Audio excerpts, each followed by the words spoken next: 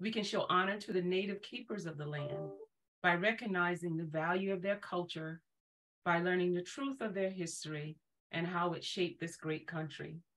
I'm always in awe of the fact that my native brother wrote that, gave it to me, and said I could read it and I could share that. And so I share that before each Learning Cafe session because it means a lot to me as well. So our speaker today, and I'm just thrilled that she's here. She's just totally amazing. If you've ever heard her before, you know that you're in for a treat. Beyond Pilgrims and Mascots, the true meaning of Native American Heritage Month since 1990, and I'm sharing her words, November has been recognized as Native American History Month, a time to celebrate the diverse history, cultures, and contributions of the indigenous peoples of the land now known as the United States of America.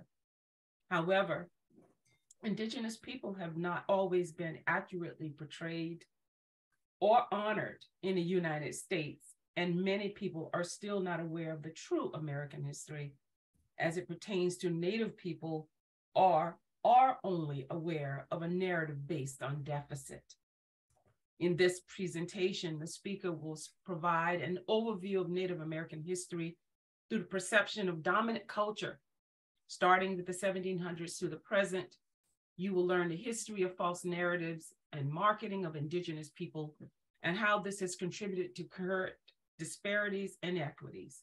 You will also have an opportunity to learn about modern Native Americans and current efforts to shift the narrative from deficit to one of strength.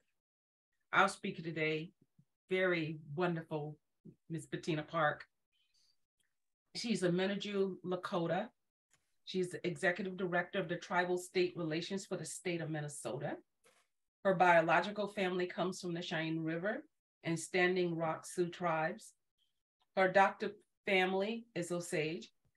Over the past 20 years, Ms. Park has worked in the Native community, both with tribal governments and urban communities. She was appointed Director of Tribal State Relations by the state of Minnesota governor. She has done so well. She has led all of the major emergency preparedness around COVID for the tribal community. She was promoted recently this year within the governor's office to Executive Director of Tribal State Relations, which is a newly elevated position. She serves as faculty for the Falmouth Institute for the past 10 years. And because of our own experiences as an adoptee, Ms. Park is passionate about issues related to Native American children and families. She was approved by the United States Department of Interior University from 2015 to 2019 to provide tribal consultation and training for federal agencies. As a lawyer, Ms. Parker focused her early legal career on advocating for Native American families involved in Indian Child Welfare Act cases. She also served as an appellate court judge for the Prairie Island Sioux community, and she taught federal inland law. And there's so much more I can say about this wonderful person, but you're going to hear a lot of that from her, and you will not hear it from a better teacher than Ms. Patina Park. Can I give you the floor? Oh, thank you so much, Fanny. It's so good to see you and to be here. And I apologize to you all for being a klutz because I literally fell the morning of the last almost 2.5 weeks ago, almost 3, and ended up in the hospital in the ER for a few hours. So nothing's broken, but I'm still bruised. I did a number on my left leg and right ankle, but I'm glad I can be here now. It's humbling to hear someone talk about yourself, though. I'm still very much a work in progress, and I've just had a lot of opportunities, and my life has been very blessed for the opportunities I've had that give me a chance to talk about these things with everyone. So I'm going to share my screen now. So let's make sure that this works and everybody can see it.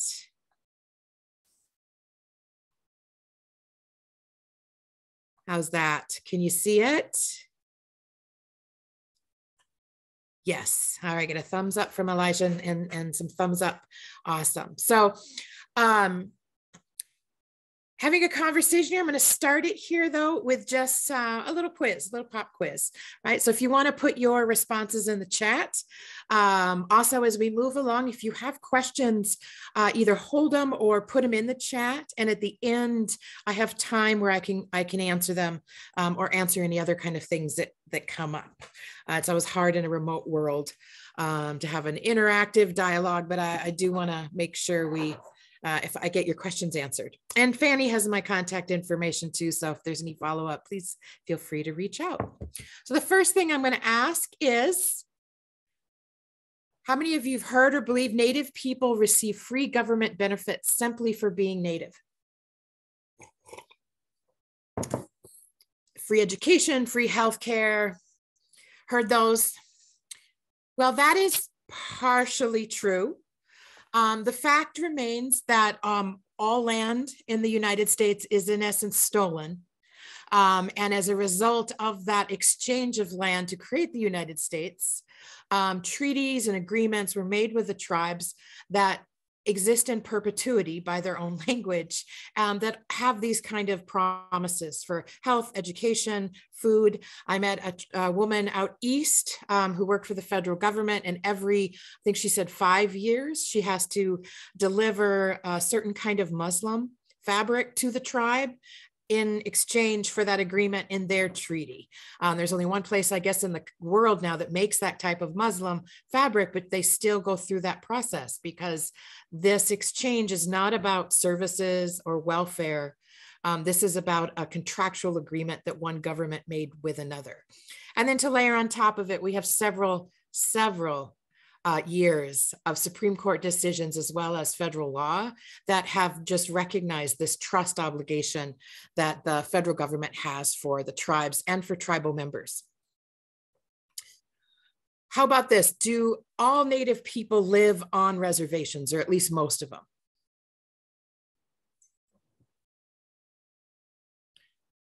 Well, actually, the vast majority now live off reservations. Here where I'm at in Minnesota, I just went through the census this past week because for a different issue, and learned that about 16.8% of Native people are identified as living within the reservation borders of the 11 tribes that are within Minnesota. But because of federal relocation efforts we'll talk about that took place mostly in the 50s, up to 8 out of every 10 people of Native people are in the urban areas. Los Angeles, New York being some of those metropolitan areas that have the highest number of Native people, just because of the volume of the size. But, you know, even here in Minnesota, the Twin Cities, Minneapolis, St. Paul is where a vast majority do in fact live. How about tribal governments themselves? Are tribal governments all located on a reservation? Assuming you know what a reservation is too, right? We'll get to that. Well, there are 574 federally recognized tribal nations within the country. There are 324 federally recognized reservations. So you can see there about 250 of the tribes do not have reservations. And there are tribes within California, for instance, who don't have a land base at all. So they're federally recognized, but they don't have a specific land area that is theirs. Or you might be like the Ho-Chunk Nation within Wisconsin, who does not have a reservation, but they have purchased and owned land throughout 16, 17 counties within the state that is tribal land, but it's not considered a reservation. How about this? All Native people and tribes have gotten rich from tribal gaming, tribal casinos. We hear that a lot. When I used to run nonprofits, I'd hear that. Have you asked the tribes? Would be a question from foundations. Have you asked the tribes first for money? Well, a few tribes have in fact raised substantial revenue.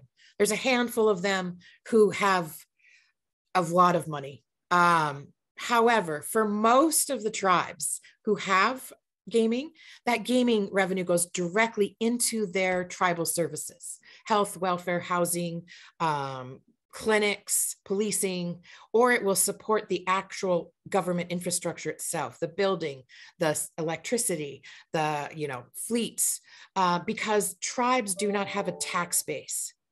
So they aren't taxing their members the way the United States or other state, city, county, local governments do in order to generate revenue.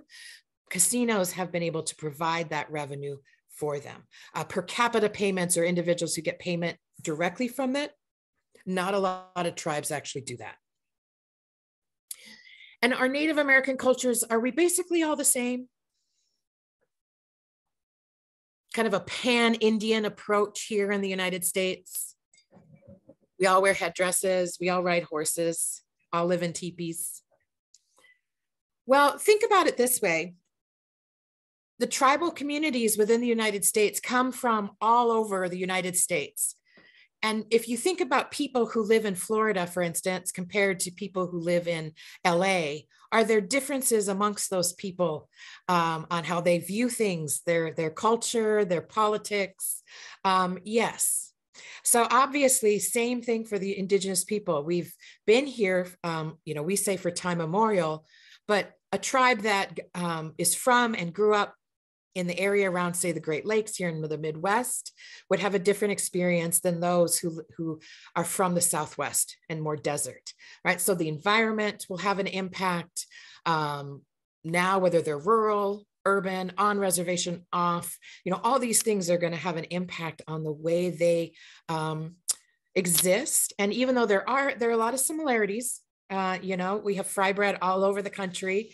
Powwows are common all across the country. There are a lot of differences that exist as well. And would note that even before first contact, tribes interacted with each other. There were entire trade routes.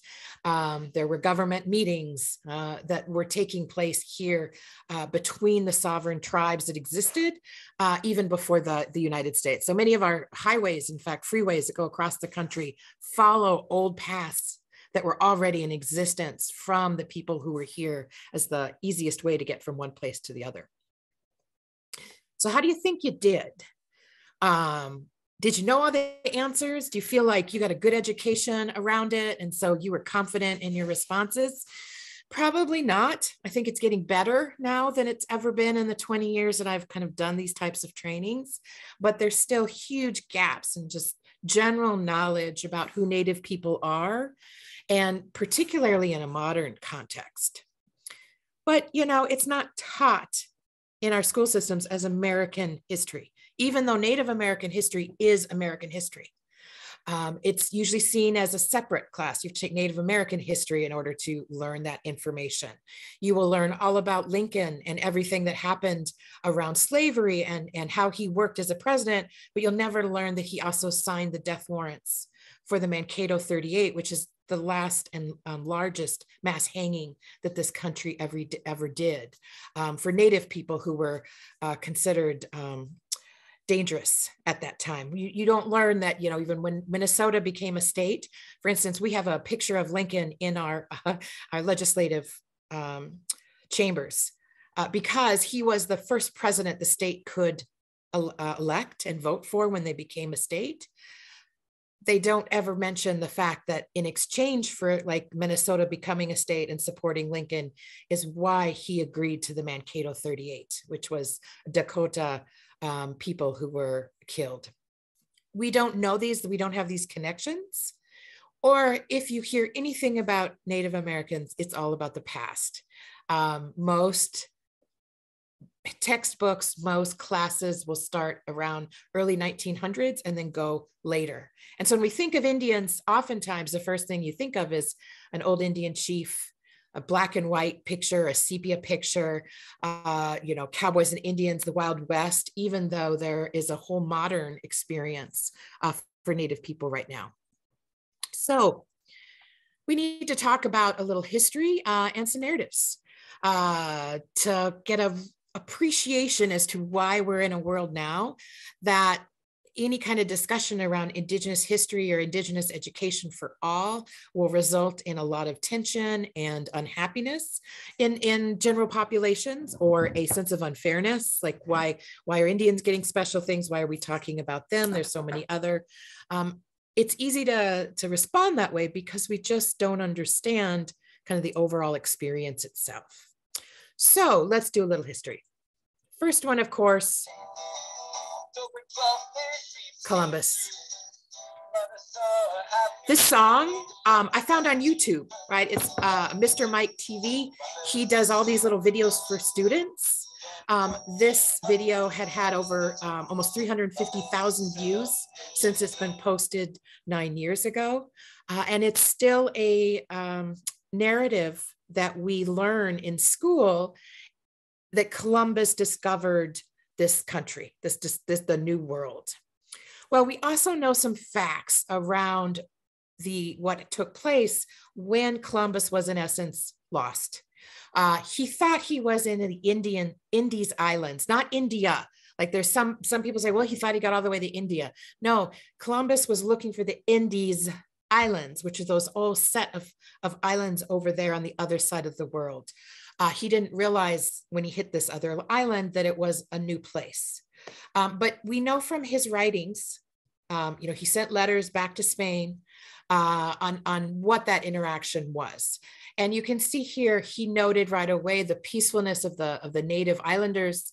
And because of that, they would be able to enslave them easily.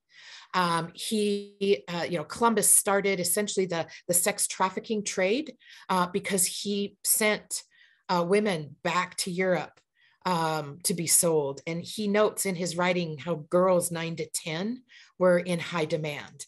And this last one, I think, is important to highlight, because for the Indigenous experience in this country, it's not just a challenge, and we have to work through kind of this history with the federal government, but we also have that similarly around the church, right? He says here that, in the name of the Holy Trinity, in the name of God, sending slaves and resources back to be sold. So he believed like he had the papal dictate to go and kind of conquer and civilize the world, which was common for kind of the dominant narrative at that time. But what we also know is the island that he never hit the main continent. He's never stepped foot in what's now the United States. When they landed on the island, they estimate around 8 million people were there. By 1496, just a few years later, that population had been cut in half. And by 1508, the population was under 100,000. From the violence, from the disease, just from the interaction with Columbus and his men coming over, it had a disastrous impact on that tribe, around those Indigenous people. But we celebrate Columbus here in the United States, and we have a long history of it. In fact, 1792, shortly after the Revolutionary War, right, and the country became the country, United States, we had the first celebration of Columbus landing. We also have a proclamation in 1892 for the 400th around Columbus being a pioneer and progress and enlightenment. And in fact, the World's Fair of 1893 was focused on Columbus and commemorating him for discovering this whole new world. Now, I would also point out that at this time that we were celebrating and beginning to celebrate Columbus here in the 1800s was also a period of time of intense assimilation and kind of the destruction of traditional tribal governments and recognition. In fact, for those of you who have heard of the Wounded Knee Massacre that took place in South Dakota, that was just before this. But Columbus Day, man, here in Minnesota, someone toppled that statue on the grounds, and we still hear from legislators and the public, when are we going to put the statue back? Because he is still seen in this kind of false narrative of being a great explorer, a unifier for Italians. And in fact, when we when it was proclaimed a national holiday by Franklin Roosevelt, one of the reasons is because there had been some violence against Italians. And so this was the response the United States had. I also like to talk about Pocahontas. How many of you have seen the Disney movie Pocahontas? Pocahontas, excuse me. At the time, for many of us, it was the first time we'd even seen a Native person being represented within a dominant, like a cartoon, right? You've probably heard the story of how, as a young woman, she threw herself over John Smith to save him when her father was trying to kill him. Of course, Disney, right? And even in the United States Capitol, there is a painting here of the baptism of Pocahontas when she traveled over to England and was baptized into the Christian church. But not a lot of people actually kind of like learn a little deeper about Pocahontas. But we do know some things. We know she was around 10 to 12 when she met John Smith. So the idea that Disney kind of presented of a very like a sexy Pocahontas, in fact, Disney executive asked for her to be drawn that way, was inaccurate. In fact, the ceremony where she supposedly rescued Smith was actually a ceremony where her father was honoring him and acknowledging him as this leader of the colonists that would have given him special privileges with the other tribes in the area. And children weren't even allowed at that ritual. We hear stories of how she snuck out late at night to first take food to the people at Jamestown because they were starving when relations with the tribe started to go badly, and how she warned John Smith about this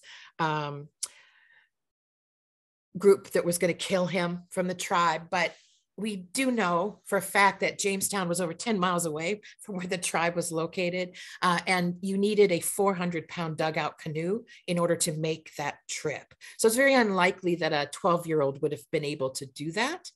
We also know that Pocahontas was married and had a child with another one of her tribal members prior to her marriage to John Rolfe. And that she died during her 21st year of life when she was returning back to her homelands from England.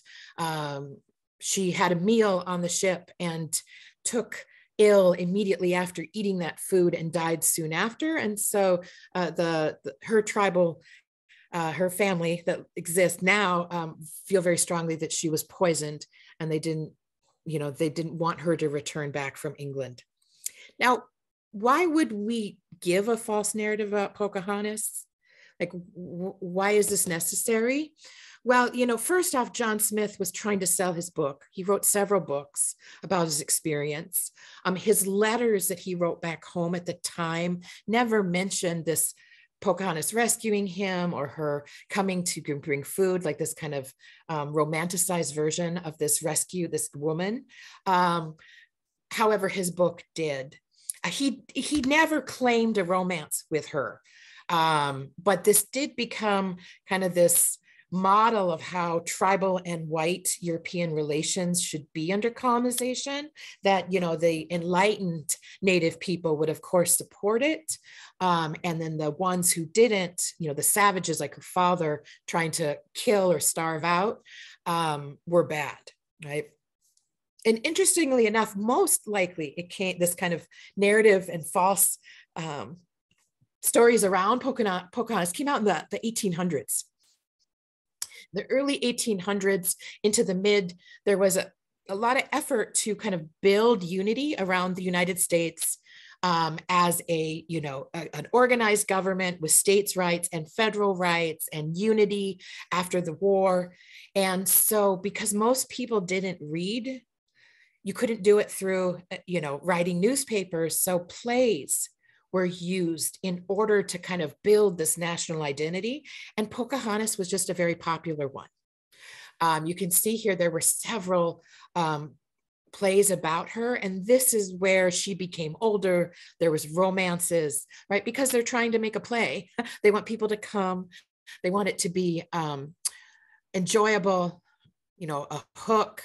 But it also, again, is like pushing this idea around what is a good Indian, the activities that Pocahontas was doing versus the bad ones, which in the 1830s and 1838 to the 50s is when a lot of the kind of tension over land on the east side of the country was building. So the bad Indians are the ones who are fighting that. The good ones are the ones who are welcoming colonization. So this idea of her serving as a symbolic permission for colonization, and particularly settler colonization, as a better, more civilized way and the better way. Now, there's other narratives we hear, like pre-Revolutionary War. There were, like the upper left picture depicts, like there was a lot of communication, interaction, discussions amongst the settlers and the colonists, and then building up to the Revolutionary War and even the beginning of the United States, there was government to government interactions going on. There were battles, of course, there was, murder and kind of massacres on both sides as well, but there was also a lot of diplomacy going on. And then we get, the Boston Massacre, which is in the upper right, in 1770. It started as a street brawl. People were frustrated. Those British soldiers were around. They threw snowballs and ice and some shells, and more reinforcements showed up and started firing into the mob, which killed 5 colonists and wounded 6. What's interesting about this too, if you've seen this picture, is Crispus Attucks was seen as the first victim of this massacre. As you can see him being shot there, he was of African descent. But what has been left out of a lot of history books is his mother was Wampanoag. So he was a Black Indian. He was a Wampanoag and of African descent. There was a lot of interaction between tribes and slaves and freed slaves at the time. And you can imagine, for those coming across from Africa, from a tribal community, they had far more in common with the indigenous people that exist in the United States than they did with those who had sold them and were owning them as property. So there was a lot of intermarriage at the time and continued throughout kind of the East Side during the colonization. But he is seen, often talked about as only being of African descent, but I encourage you all to learn more about him because for most tribes, they are matrilineal in identity and descent. And apparently this man was raised with his mom and raised to be Wampanoag too. Then we have the Boston Tea Party in the bottom left. This one always makes me laugh because it's like a huge temper tantrum that resulted in the Revolutionary War, right? But interestingly enough, you see all the Indians are there throwing the tea. It's because a bunch of white men dressed up as Indians in order to do this, because they wanted any kind of consequence to fall on the Indians, not on them. So there was a lot of presence. And then of course, the signing of the Declaration in the bottom right, where we are acknowledged. You might have seen this phrase out and about, the merciless Indian savage. That is the only mention of us within the Declaration of Independence. And the actual sentence says, he, meaning the king, has excited domestic insurrections amongst us and has endeavored to bring on the inhabitants of our frontiers the merciless Indian savages, whose known rule of warfare is an undistinguished destruction of all ages, sexes, and conditions. So a narrative here of creating, these savages, unhuman people who are kind of standing in the way of the freedom of the colonies with the king. And of course, the United States Constitution here, we're only mentioned 3 times when they drafted it, excluding Indians not taxed, because at this time it was still very much government to government treaty. And as you learn history and you dig into it, it's become very clear to me that until in very recent times, within my lifetime, the federal government has really believed that tribal people would not be here much longer. And this is certainly true at this time. That through either civilizing them or assimilation or removal, that the indigenous people would not be part of the United States of America, and therefore referencing them having a whole section, for instance, would not have made sense. We're noted in the Commerce Clause and very separate from the tribes. Most federal interaction with tribes into this day and point comes from that. And of course, the treaties, like I mentioned earlier, a lot of tribes have treaties with the United States. Those treaties have language in them: as long as the sun rises, as long as the water flows, as long as the eagles soar, right? Words that make it in perpetuity. And so these treaties made with the United States and the tribes under the Constitution, all treaties are supreme law of the land, meaning they supersede congressional law, they supersede executive orders or actions through the president. They should be at the top. But unfortunately, the truth also exists that every single treaty that the United States has with a tribe has been violated in some format. Now, we move to a removal era. You've probably heard about the Cherokee Trail of Tears. This was a period of time where the conflicts over land intensified, that we got federal law passed that would move tribal people, or the president could negotiate with them. Unfortunately, at this time, many of these agreements weren't necessarily signed by people from the tribe or people who had the authority. Local pressure intensified to the point where there was tension even within tribal communities about whether they should stay or whether they should leave and go west of the Mississippi, where they were promised they would be left alone and be free to live as they wanted. But along the trail, thousands and thousands of people did die. Most of the removals occurred in the late summer into the fall and early winter. For the Cherokee who were moved over to Oklahoma, I don't know if any of you are from Oklahoma or have lived through an ice storm down there, but it will rain at a freezing level, and the ice will stick to you.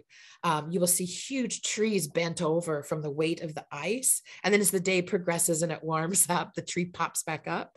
But the weather was disastrous for the community. Also, the official records are around 10,000 Cherokees died along the removal.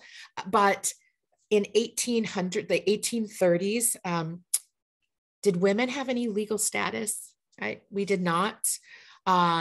Children also had no legal status. And so the actual missionaries and soldiers who went along, their accounts of who died are 3 and 4 times higher than that, because they're also counting the women and children who died along the way, whereas the official counts would have only counted the adult men. And then the 1850s, or into the late 1800s, this is when reservations were created. And reservations, which still exist today, it came up because all these tribes moved west of the Mississippi, promised to be alone, right? And then we struck gold in California. And so all these people crossed over to get rich, and they got tired. So no one knew how big the United States was, right? So at some point they decided, just to live where they were. And so they stopped, dropped, and set up homesteads, which conflicted with the tribes. And so we start to see the Indian Wars building. This is where you'll see dime store stories about the tribes coming in and attacking farmers and kidnapping their women, killing their children or stealing their children.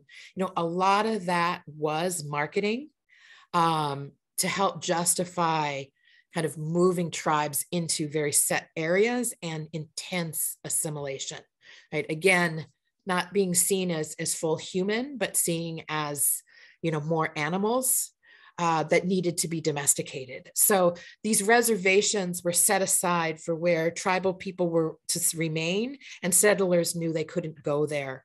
At this time too, it's why when you hear people who might say something off it, like, well, that's off the res. It's a deeply offensive saying, because off the res refers to the fact that during the reservation era, for a tribal member to be found off their reservation was a capital crime. They would be presumed to have been out attacking farmers, stealing livestock, basically committing crimes. So off the res, we say it, you hear it in kind of slang as meaning doing things very different, or, being kind of a rebel. It really isn't. It's a phrase that refers to Indians being murdered because they were trying to, for instance, hunt and get food for their families. And then the Indian Wars is the oldest, longest lasting war in the United States. It went on for like almost 60 years. And it's a recognized war by the US War Department. But it's not something we also learn in school. It's not talked about at all, even though like the Civil War, in contrast, that was only a couple of years, right? The Revolutionary War, a couple of, right? The wars we learn a lot about that had such a huge impact in this country were very short in comparison to the Indian Wars that took place. And ultimately crushed, right? What crushed the rebellion or the wars themselves were the fact that we moved into a period of assimilation, and the children started being taken away and sent to boarding schools, which did have a huge impact on the tribal communities. I mean, they would. The picture in the upper right here is actually the first graduating class from the Carlisle Indian Industrial School. These children were sent there. Captain Pratt started the school as a way to help Indian children, to help the Native people. In fact, he was seen as a great humanitarian of his time. These schools are where children were forced to cut their hair, wear, as you can see, more normal, less Indigenous attire. They were taught English, they were taught trades. The girls were taught how to be homemakers or maids.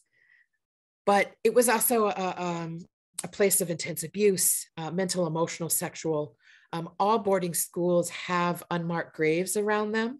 I'm glad we're starting to hear about that now, particularly as the movement came out of kind of the awareness came out of Canada. But children did die, and the schools didn't send them back to their families.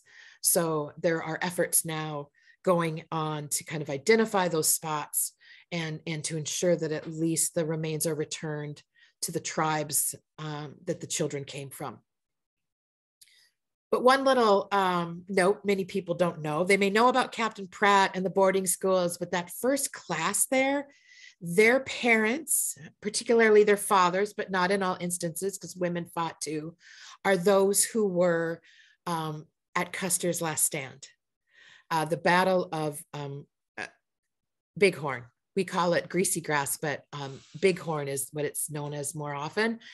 Those children were a condition Congress put on Captain Pratt, that they would be the first class. All the children of those who fought at Custer's last stand, because they needed to really stop all the fighting, and it worked soon after the Indian Wars ended. And then the other thing going on at this time, right, with this assimilation, the narrative here is that we are going to rescue Indian people who are just not able to civilize themselves, that their traditions, their ceremonies, their religions are pagan, they are dangerous, and so we're going to help them. I think it's important, even in a modern context, when we look back in the past, that we recognize a lot of these efforts were done with well-meaning, even though they were very, very harmful. The Dawes allotment, the citizen, the boarding school era, this also was a period where land was transferred from tribes and from the community and became open for more settlement. And then, as I noted, this is also the period of time when we had the World's Exposition in Chicago that focused on Columbus. So you can see it's not surprising that Columbus, who even at this time would have been known to have kind of had a pretty intense, negative, harmful effect on Indigenous people, would be seen as something separate, because the country at large saw Native people as in need of being rescued and no longer being savages. So there wasn't a connection made that, well, Columbus, why would we celebrate him when he murdered all those people? People didn't see, dominant culture didn't see those people as people. They were othered in a way that it wasn't a surprise. And we also see at this point, right, a huge increase, because from the 1920s on, there's kind of this idea, because of assimilation, the boarding schools, this intense effort, that there aren't any more Indians. Like, they are becoming American citizens. And so now things that used to represent Native people are being appropriated by others for their own benefit. So we see a lot of calendars, marketing, and if you can see the names, Wadahundy, for the girl there in the middle, but the peace pipe that, one is holding, the drum, the feathers, right? These are all ceremonial items that at this point in time were illegal for Native people to have. At the end of the 1800s, our ceremonies and religions were banned. And it wasn't until the 1970s that the Freedom of Indian Religion Act was passed, so that we could again practice our own ceremonies. So it was used for marketing and sexualizing of Native women, but Native people couldn't use it for themselves in the honest and accurate way. This is also a period of time where Boy Scouts of America started creating their camps that would honor Native people by allowing members to become Indians. So the entire camp, all of these pictures, none of these kids are Indian or Native, and they are practicing traditions and ceremony, in essence, that would have been illegal for a Native American to do at this time. I don't believe there is many doing this anymore, but there's still some camps around where kids go and they're given fictitious Native names and taught how to be an Indian, in essence. Then during the termination era, we again had a narrative of like Native people just can't take care of themselves. The reservations and the tribal governments were really impoverished and struggling. For those of us now who study historic trauma and multi-generational trauma, that should not be a surprise given what had happened in the past 100 years to the tribal people. But now the federal government is like, let's just get rid of recognizing governments, and we're going to adopt all the children out and relocate Indians to urban areas. And so these are pictures from the time: Chicago, Denver, asking Indians to come, move into the cities. You'll be able to get jobs and opportunity, and you'll have all these good things if you just stop living amongst your people and essentially acting like an Indian. Come into the urban area and act like a civilized individual. And then we move, it's interesting how very few people also know about the Indian civil rights movement that was directly connected and overlapped with the African-American civil rights movement of the South. In fact, I love the picture in the upper right because it shows kind of the diversity of individuals that were working on this kind of civil rights for all. But history has also teased the kind of two movements apart in a way that we think there wasn't this combined effort. When you talk to individuals who were at the time, they will be very clear that there was joint conversations, there was strategizing collectively on how to liberate all people who were of color or Indigenous. But I encourage you to just kind of Google some of these things to see what all this meant if you don't know about it. The survival schools were a response here in the urban Minnesota Twin Cities area because school systems were doing such a bad job with Native kids. And of course, the Indian Child Welfare Act, which we're hearing right now from the Supreme Court, just heard arguments and they could overturn it, which would be a shame. And then of course, like I said, I'm sorry, the Religious Freedom Act was passed. So when I was 8 years old, it was the first time that I would be legally able to smudge, to participate in powwow, to, in essence, celebrate ceremonies and religions, for lack of a better word, that were Native. Prior to that, they were banned. Now, all that activism also created another wave of kind of media. So again, instead of seeing Native people as individuals or as a community, their identity and image started being used to, again, market. These are all from the 70s and late 60s. but the headdress on women, right? You probably have hopefully heard by now is actually not appropriate. A Plains Indian, it's only by men. It is gained. Each feather is gained through different acts. It's a thing of honor, but often now used in these kind of highly sexualized way. And the one in the middle, the Giorgio di Sant'Angelo, I don't know, I'm probably saying the individual's wrong. This Italian designer who did this whole like ethnic design in 1970 and 71. That picture in the middle top, I mean, when I think that is like the epitome of cultural appropriation, because that's not even just Native American. There are African patterns in there. There are traditional Indigenous Norwegian. Like it's laughable at this time, but I'm sure those outfits were thousands and thousands of dollars a time. And of course, good old Raquel Welch down there in her Ojibwe designed beaded suede dress, very sexy, and also wearing a Southwest jewelry. So this kind of pan-Indian approach here too. But unfortunately, not much has changed. It's getting harder to find people doing this kind of stuff because there's public shaming that goes on now at a level that didn't happen before. But you can still go on Target and buy, a teepee for your dog, right? I mean, so you can still go online and order headdresses from people who will make them for you and then wear them if you'd like, right? So it hasn't stopped. But, we do hear, and I've heard this too, like it was so long ago, like, what does it matter now? Like, let it go. Let's live in the present. Well, those narratives about us being savages, about needing to be, educated, to be assimilated, to be given opportunity, right? Basically have just been used to justify the theft of all the land resources. And unfortunately, I don't get into it much, but a lot of violence that was perpetuated against us as well. And so if we aren't taught Indigenous history, and it's not accurately taught. I know there's one textbook that describes the removals, the Cherokee Trail of Tears, and all of that into a sentence where it says, Native Americans moved to make room for settlers. That's all it says about the entire experience, right? That they voluntarily basically left. So people will fill in the gap then.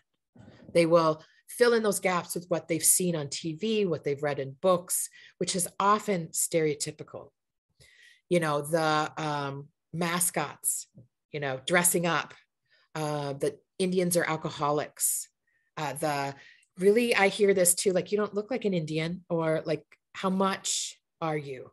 We're the only racial classification of people where we're asked to provide a percentage in order to justify the fact that we are. My husband, on the other hand, is German. When people ask him, where are you from? He'll say, I'm German. No one asks him how much.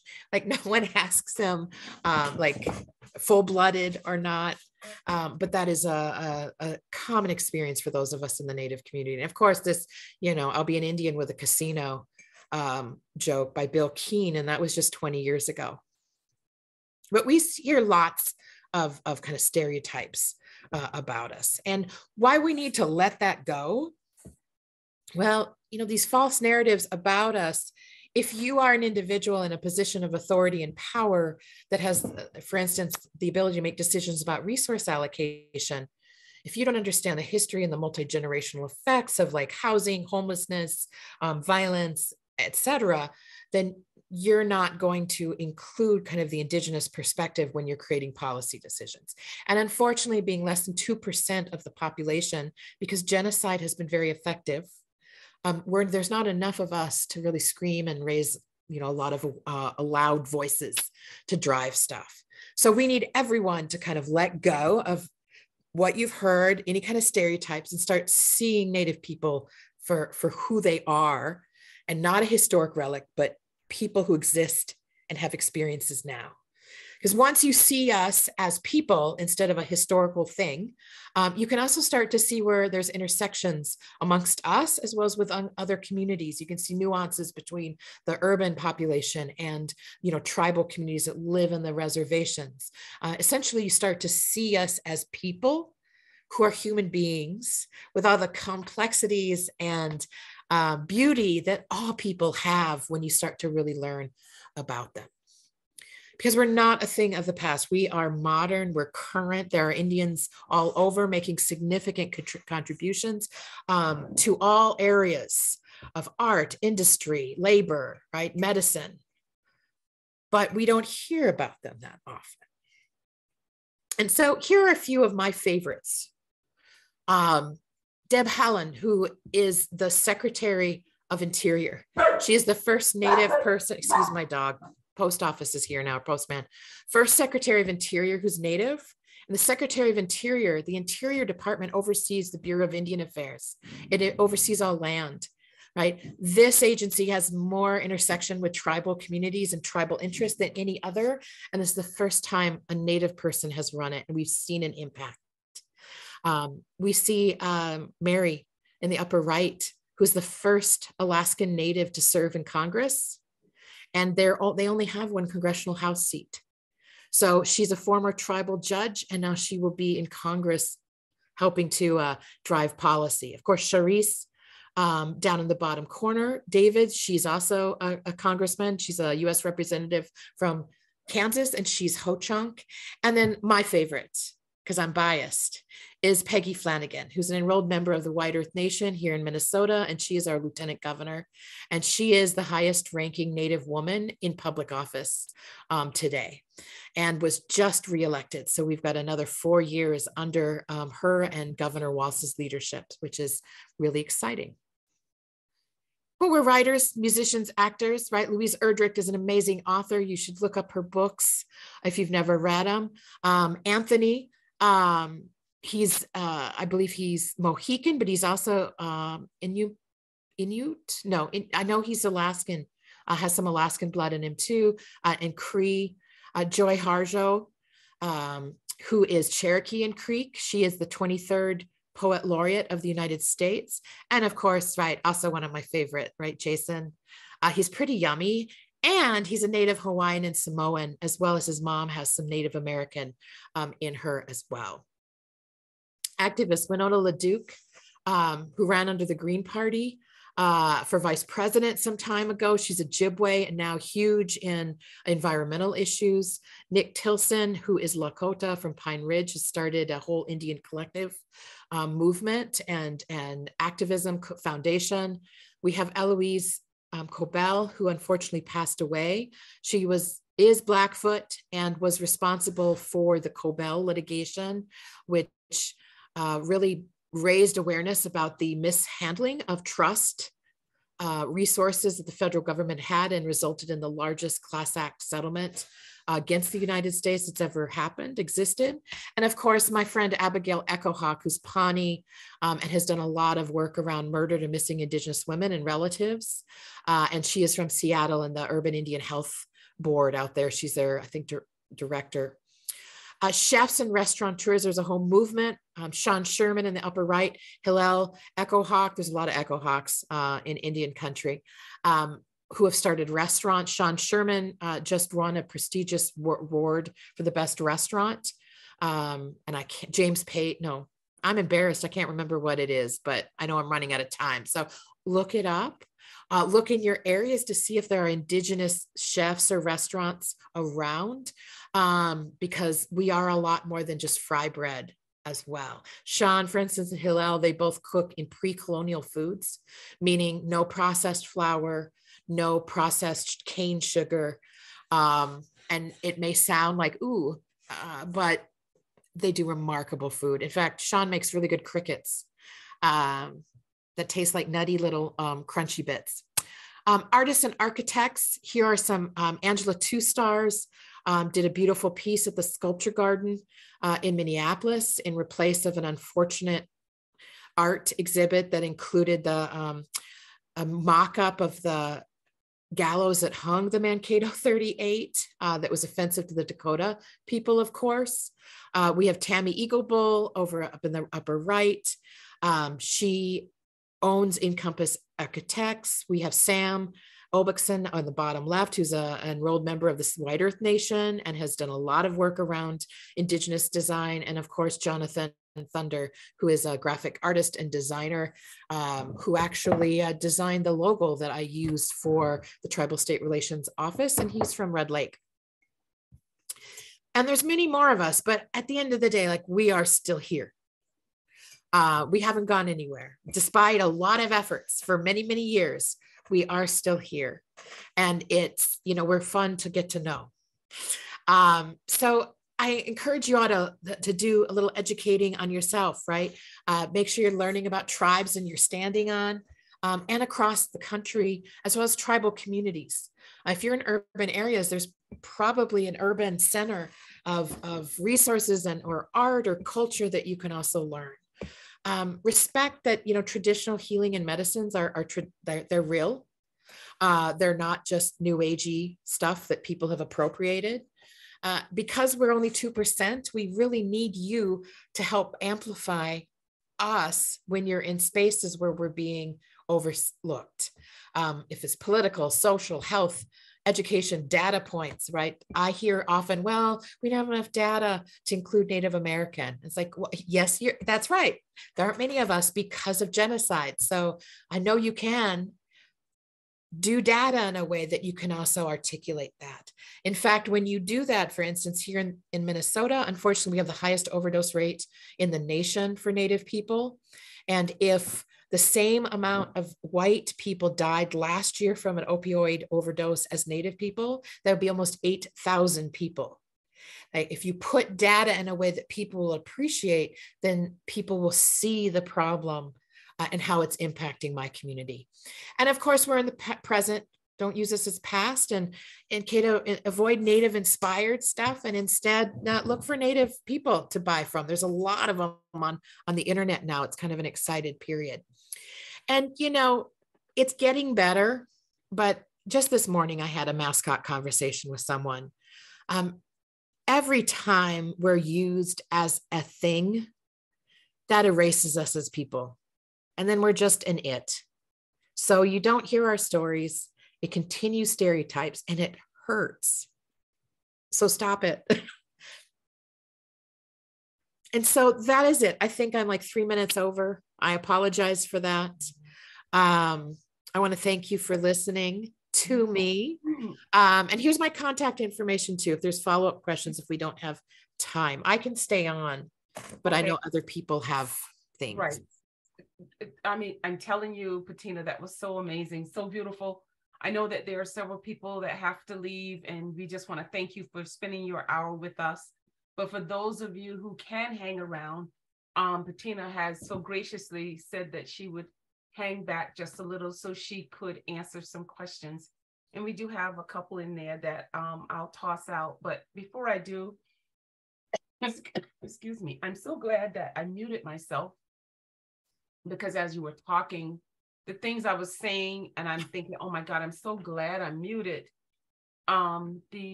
brought up a lot of emotions, and I feel you. And I think we're all should be talking about each other like this. And it's us. It's not you and me. It's us. It's us. It's us. And so I feel you. I'll share this one question, and that, or maybe more than one. And it is, how were children placed for adoption?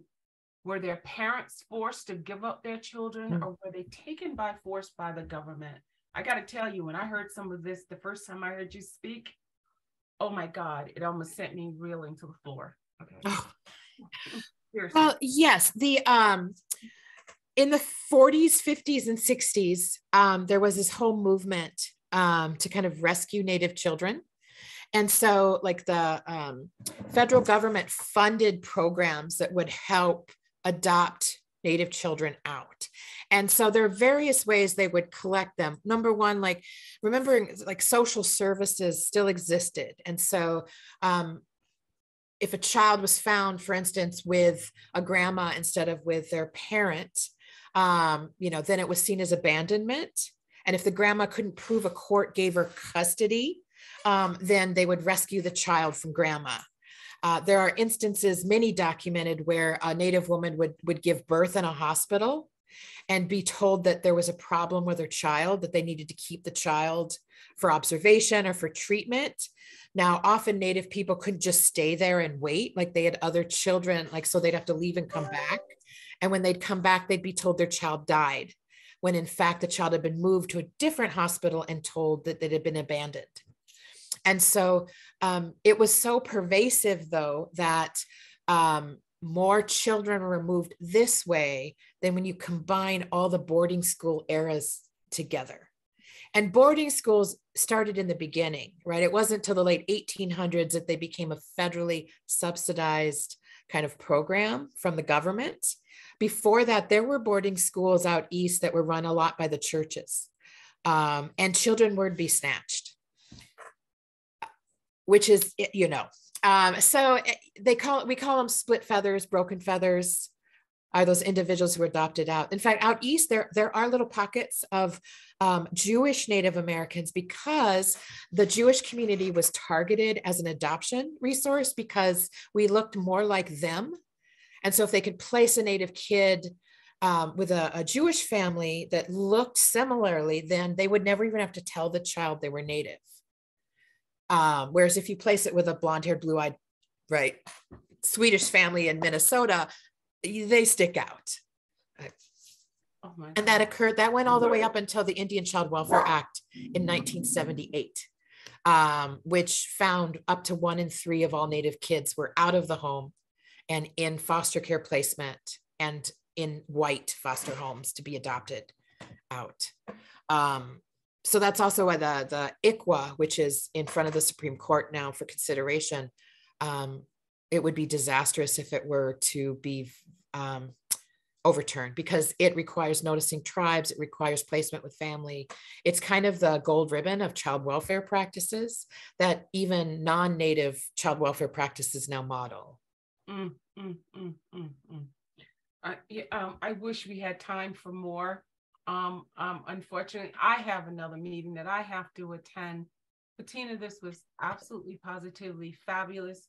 I have never heard you and not just bowled over by the things you share, the historical perspective, the deep information that has been withheld from the public from the beginning, and each time it uproots some other era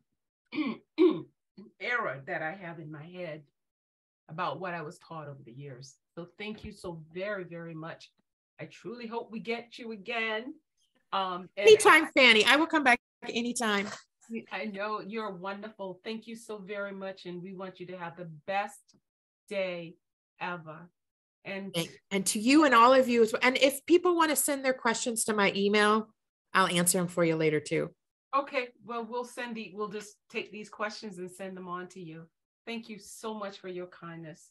And we appreciate you and everything that you do. All right. Wopalatanka, everyone. Take care. You too. Okay. Bye-bye.